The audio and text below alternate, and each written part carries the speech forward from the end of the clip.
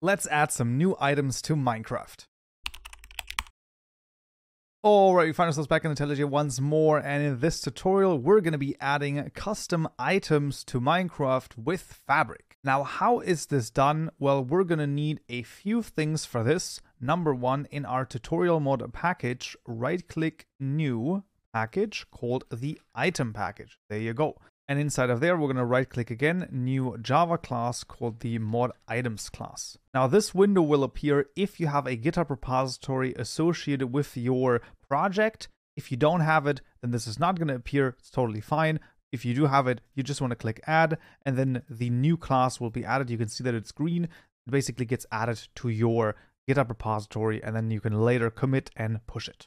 Now, in this ModItems class, what do we need? Well, we're going to need two very important things. One of them is a method that is the public static void called register ModItems method. This is simply going to say tutorialmod.logger.info. I'm going to say registering ModItems for tutorial mod. Now, one thing is that, well, this is our mod ID, and I basically want to, use our mod ID right here.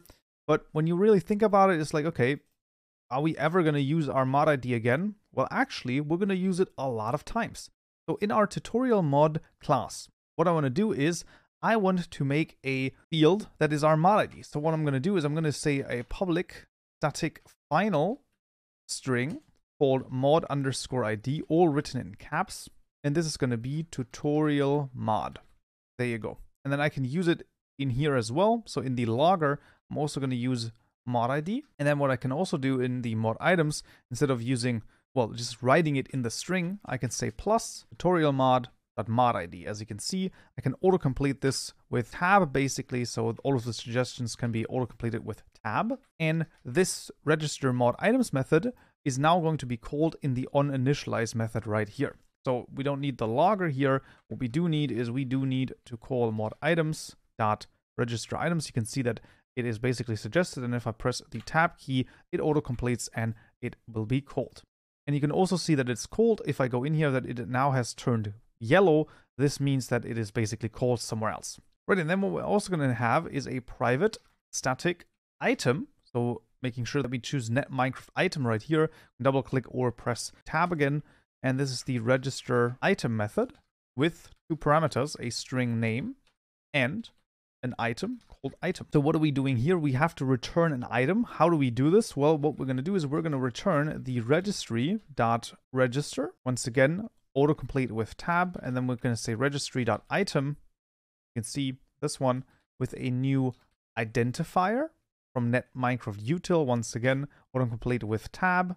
And then we can say tutorial mod.modID, comma, name. And then after the first parentheses, we're going to do a comma and then pass in the item and then end everything with a semicolon. So this call right here simply registers the item that we're passing in via this method under the following identifier or namespace. So under our name and the name that was passed in. So this is our mod ID and then the name of the item. So how does this look when we actually make a new item? Well, it looks like the following. So we're going to make a new item that is going to be a public static final item called the mithril_ingot, which is equal to register item. You can see once again it suggests this, so press tab to autocomplete. Then we're going to start typing in the string, and you can see that as soon as I put in the quotation marks, this here generates automatically. You do not have to type this out. And we're going to say mithril_ingot, comma, and then a new item.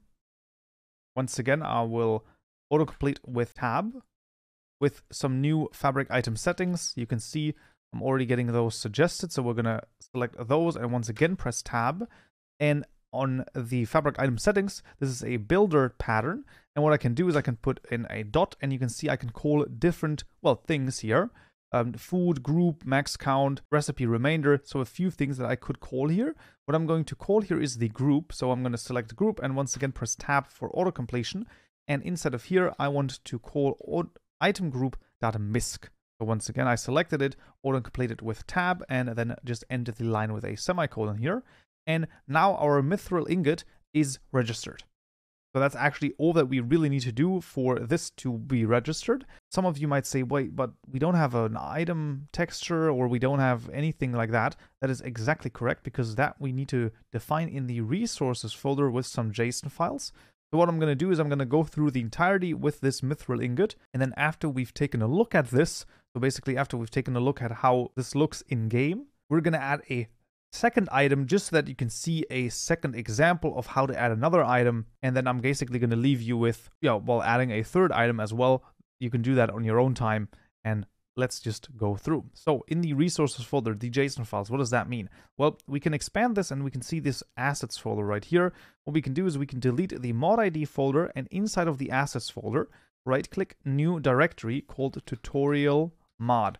This has to be your mod ID. This is very important. Make sure that this is written correctly. Double and triple check that the spelling here is correct.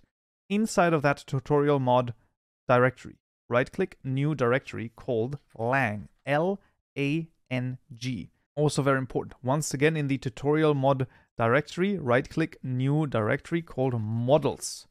This has to be models with an S at the end. Once again, in the tutorial mod directory, right-click new directory called textures. Also textures with an S at the end.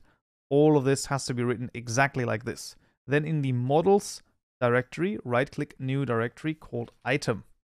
And then the same goes in the textures, right-click new directory called item. It's very important that this looks exactly like this. Resources, assets, your mod ID, in our case tutorial mod, and then exactly like this. There isn't anything different here. Just make sure that all of this is correct and double check it. In the lang directory, we're going to right-click new file called en_us.json and then hit enter. And now this file is needed for the translation of our items, because what if we were to enter the game? First of all, of course, let's just leave the fact out that the item doesn't have a texture yet, but it also doesn't have a name, because the name is going to be item.tutorialmod mithril_ingot. And we first need to translate this with the en_us JSON file. So what we're going to do is we're going to put in the curly bracket. A second curly bracket should automatically generate. And what I can then put in here is the quotation marks, and then I can say item.tutorialmod.mithril_ingot. And then after the second quotation mark, quotation mark mithril ingot. Now sort of written like you would expect it to have a name. Now, where does this come from? Well, this is an item. This should be fairly self-explanatory. This is our mod ID. Also should be fairly self-explanatory at this point. And mithril ingot is, of course, just the name that we have passed in right here. So this is the name under which we have registered the mithril ingot. And this is basically the translation key. And then this is the translation value. So this is what is being displayed when you hover over it in your inventory. And we will actually have to do this for every item and every block that we add, and for some other stuff as well. This is just needed because, of course, there are different languages, and Minecraft is also available in different languages. So you can have multiple JSON files in the lang folder and basically support different languages. In the tutorial series, we're just going to work with the en_us JSON file, but expanding it is pretty much as simple as just copying the JSON file and then just changing the right side here. That's basically all that there is to it. So that would be the en_us JSON file. Now in the models item folder, what do we have here? Well, we're going to right click new file, and this is going to be called the mithril_ingot.json. Now it's important that the name of this file is exactly as this one here, and then has a .json at the end. So that's very important.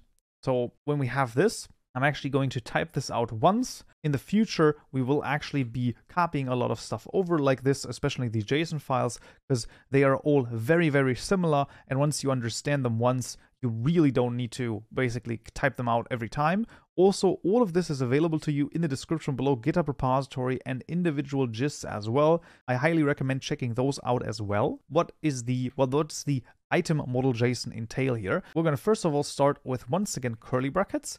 And then we're going to put in the parent right here, item/generated, comma, textures, curly bracket one more time, and then layer 0, tutorial mod, item/mithril ingot. Now you might be saying to yourself, what the frick is going on here? No worries at all. Let's think about this. So the parent here simply determines how the item looks in your hand when you are looking at, well, either another player or in third person, for example. So this is what the parent basically does. Item generated simply means that you take the item texture and you sort of extrude it a little bit so that it, has a kind of 3D look to it. So nothing too crazy. This is just the normal way that every normal item is displayed. Then we are saying a text. We have a textures object here. What is this textures? Well, we're basically defining the texture of the mithril ingot with this. And we're setting the layer 0. We're just going to sort of say, okay, this is just layer 0. We don't care about necessarily what this means for the time being. But we are setting the texture of this to an item texture that's called mithril ingot in the tutorial mod package under textures. So what does all of that mean? Well, let's think about this. Tutorial mod right here, assets tutorial mod. So we're going to take a look at this right here. And because we're looking in the textures folder, for an item folder right here. And inside of that item folder, there should be a mithril_ingot.png file. I'm going to copy over the mithril ingot right here. So now you can see this is basically the directory structure that we're looking for. So in theory, you could add multiple things, right? You can just add anything here. If you had another folder in there called this one, would work totally fine. Highly recommend not going too crazy with it, sticking to this general idea. This general explanation of the item model JSON file, basically pointing to a file with the same name as defined right here in the textures item folder. Right now, all of the textures will also be available to you, especially in the GitHub repository, basically.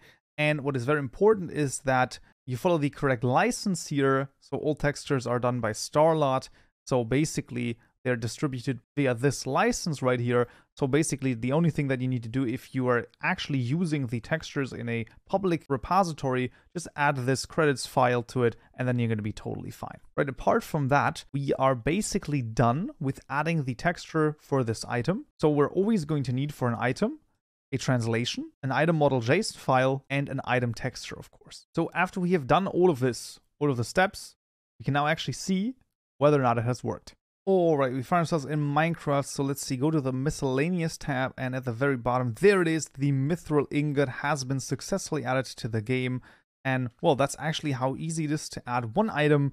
So let's see how you can add a second one, right? Because there has been a little bit of confusion in the past. How do you add another item? Do I need an entirely new class? No, of course you don't need an entirely new ModItems class. That would be ludicrous. If some of those questions come into your mind, this definitely means that you have to basically take another look at the very basics of Java. I highly recommend taking a look at my Java for Minecraft and Hightail modding series. I'll link it at the top right corner and in the description below as well. It's basically a great way to start, adding some Java knowledge, because you were definitely going to need, especially when we continue with this tutorial series into the advanced stuff and to the intermediate and advanced stuff, you're going to need a lot of Java knowledge for certain things like adding block entities, adding custom mobs, stuff like that. You're going to need a solid foundation of Java. So I highly recommend starting with it now. But whatever the case may be, let us see, how do we add a second item? Well, we have this register item method. We don't need a second register item method. We can always call this multiple times. So the only thing that we need is a new field right here. So what I can do is I can select this and press Ctrl+C and then Ctrl+V to paste it back in. I then just have to change the name of this to Nugget, so mithril nugget. What's very important is that we change the name here as well. So this also has to be Nugget, and then the item is in game. Now, of course, we still need a translation. So in the en_us JSON file, what I just do is I will select this and then make a new line and press Ctrl+V to paste it in. So select, press Ctrl+C, Ctrl+V to paste it in. And then here we have the nugget.